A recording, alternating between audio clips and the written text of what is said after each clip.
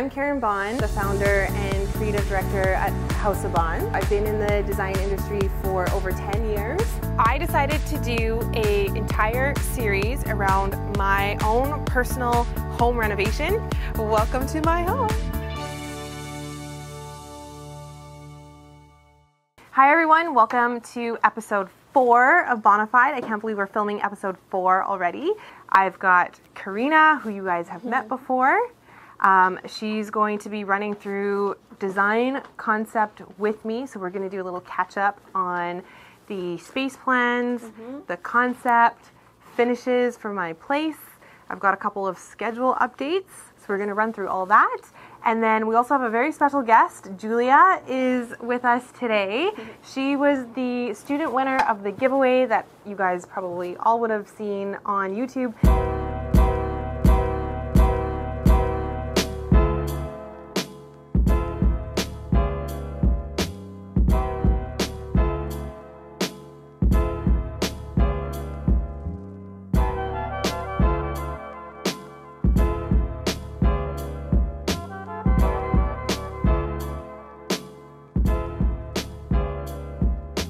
You're welcome to ask any questions if you want to and jump in, or you can just sit tight and kind of watch.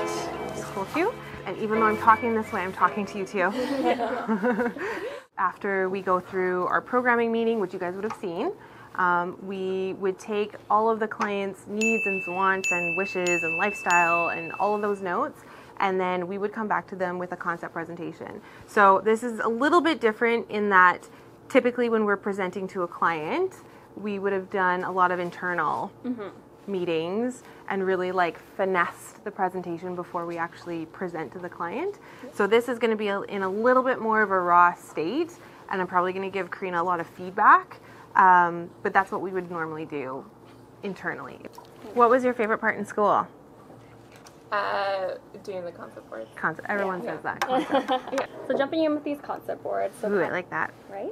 Yeah, great so photo. Taking into consideration of where your townhome is located, so it's on the North Shore. Yeah. You kind of want to bring those elements into your home to overall just a really cool image. So I really gravitated towards this one a lot. My favorite image. Before you keep running through the images, the way that we handle concept is not just we're going to put together a bunch of concept boards, and these are like mood boards, but we really want each image on the board as well as the boards collectively to really, really reflect our jumping off point and the concept, because we go back to the boards over and over and over again. I do really like this image as a lifestyle image. Yeah, I know that you and Chris do a lot of outdoor activities. I do really like this image. I like that it feels light and playful, and there's the molding details, and it feels a little bit not serious. Yeah.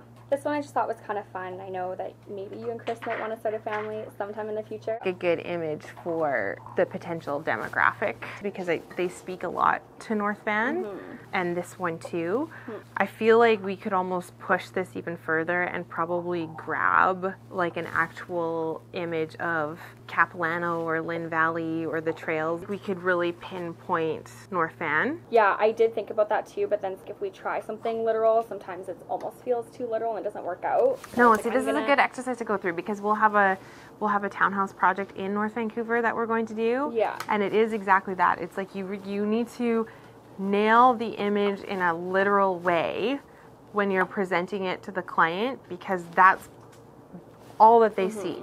And I always say, if people could envision it, they would be a designer. Exactly, yeah. Yeah. That is the gift, the unique gift that we have. The image I don't like, which is, I don't like this one. Okay. I feel like there's almost too much black. Maybe the fact that we're looking at such a limited amount of images, but we're seeing 3 kitchens. Okay, well, are we talking this direction, or this direction? I feel like these two are so similar. Yeah. For me, they work really well together, but then seeing another one that's different leaves it more of like a question mark, than making it feel more specific. Remember the image with the black risers and the wood treads and the staircase? We should add that one. This feels very chic. Yeah. The black and white, it feels a little like French, which I like. Yeah. But because it's North Vancouver, again, bringing that element of the wood really, really strong throughout. You could almost switch out for this one. It has like the gray slate floor. And then actually her. Really? Yes. Because I feel like she feels more downtown to me than she feels North Van. North Van does feel like a small town. It's not as busy. There's a lot of kids, a lot of families. It's a very different demographic. You know what would be great on here too is a fireplace. I know. So I would switch this one, that one, and this one. Yeah, I think just to make it very like clearly tightened up as a North Vancouver space. Yeah. Now this is very tricky. I'm like a little bit nervous about this, I'm not gonna lie. Yeah. Okay. So as part of our process, what we do is when we're doing a concept presentation, we'll present the client the concept boards, and then we present a words board, and we come up with a series of words that we feel like really describe the concept, and we walk the client through those words to make sure that we're all on the same page. The words are only for internal use. We're giving away a lot of secrets today. Yeah. Okay. So this is difficult too. It takes a long time. It does take a long time, and usually I change all the words. So yeah, I had come up with Northern West Coast glamour. Okay. Bringing in that North and West Coast feel into the space. I kind of broke this tagline down into a couple phrases or words. So this is I will change everything. This is where, okay, so this is the tricky part, because when you're working with a client, I really truly feel like your clients, they tell you everything that you need to know. Mm-hmm. You just have to be able to listen or either extrapolate it from the client in the right way. I would actually just call this North Vancouver chic. And the reason being is because, again, when I think of North Vancouver, I think of such a distinct style. I would almost do as first black and white. I like where you're going with natural, like nature inspired. I did think of that too. And I think classic is a really good word with all the moldings and stuff like that. Yeah. I don't know so much about clean and crisp as I think modern is a good word. And I like the vintage inspired a lot. Yeah. And as we develop the design, it's like, okay, does this feel nature inspired? So we always come back to those words, and it's critical as part of our process. Usually when we do this internally, we'll go through a couple rounds of this before the client even sees it. Moving forward from the words boards, I just have the space plans underneath. So this is where I'm coming up to my first project snag. I was talking to the structural engineer, and he's told us that this wall is a load-bearing wall. So I need to come up with a way that's going to be less expensive, but still open up the space. Can we blow out any of the wall? Yeah. Yeah. We probably need to find some points where we can have columns. Right. There's one here, and something here. I think we should suggest this to the structural engineer. Okay. And then what I'd like to do is a walkthrough with a contractor. Just for you guys too, with space plan, another change that I wanted to make was to flip the fireplace. It used to be on this wall. I've now flipped it to this wall, which I like so much better, because this way the sofa faces the fireplace and faces all the other spaces, so it feels way more open. And then for the upper floor, what I was playing around with was the master ensuite and the closet, so that we can have the plumbing in line still. So now the plumbing is sitting like right here. You guys will remember from episode 1 when I was talking about the bulkhead above the kitchen cabinets. So that bulkhead is right where the drain for the toilet is upstairs. And it's concealed in a really good spot because it's inside a wall. I need to figure out what to do with this drain. I can move it, but the issue that I have is actually this. The toilet can't drain this way. Around. It has to drain straight. Okay. So I need to hide it somehow, and I don't want to have just one weird bulkhead in the middle of the room. So I'm trying to create a ceiling detail or design where if you were standing downstairs, you wouldn't even know that that was a drain. See, these are the problems we try to figure out all the time for clients. That's why space planning takes so long. It's not as easy as people think. We want to plan it so that the construction goes smoothly. So we can do a little bit of space planning to try to figure that out. So there's two snags. One is the engineer and the other one is this toilet. I don't know where to put it so we can drain it properly upstairs. That one is going to be tricky. Yeah. Okay. So let's maybe skip over the lighting plan because we can talk about that together. Yep. So for the finishes plan, Yep. just did hardwood flooring throughout. Yep. Doing a tile in the powder room. And maybe want to do a little mat. A tile inlay, right? Yeah.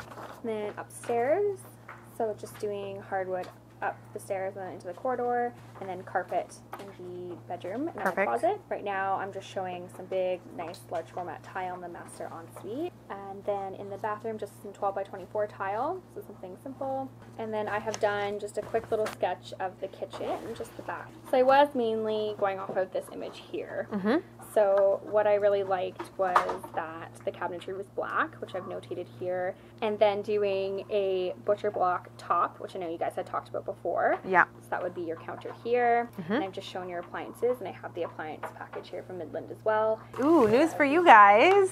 The kitchen appliances. So I think we've decided to go with the Fisher Paykel appliance package. We're going to try to keep everything as integrated as possible. So yeah, I'm super excited about that.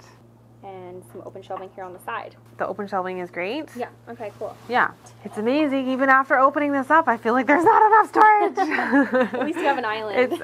That's true. Yeah. There is an island. Yeah. Yeah. I'm already thinking about selling this one and doing a house. So stay tuned for Bonafide Season 2. That was the concept presentation package. Awesome. So I can make tweaks as necessary. So we need to finalize the space plan. Exactly, yeah. We need to put together a demo plan.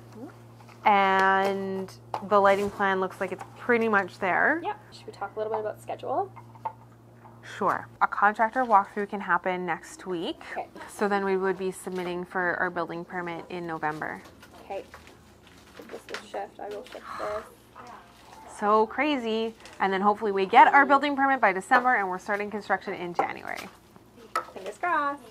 I will update this and send this to both of you. I'm only smiling because I'm looking at this going, it's not going to be until May, the earliest that we're in. That's so crazy. That's super crazy. Are you guys going to be able to stay tuned in until May? I feel like that's a long time. Really good job. Cool. Thanks, Karina. Thank you.